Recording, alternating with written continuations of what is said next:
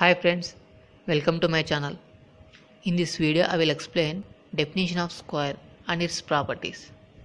What is a square? Square is a simple closed two-dimensional shape with four sides. In these four sides, all sides are equal. First draw a square shape by using vertices A, B, C, D. In this square, the four sides are equal. Next, coming to the properties of a square. First property, all sides are equal in a square.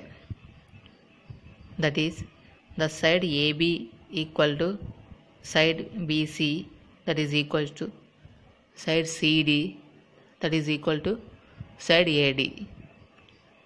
Next, second one, diagonals bisect each other perpendicularly. So in a square there are totally two diagonals. The two diagonals are bisect each other perpendicularly. So next to third property, each angle in a square is 90 degrees. That is, angle A equals to 90 degrees, angle B equals to 90 degrees, angle C and angle D also equals to 90 degrees. So this is about a square and its properties.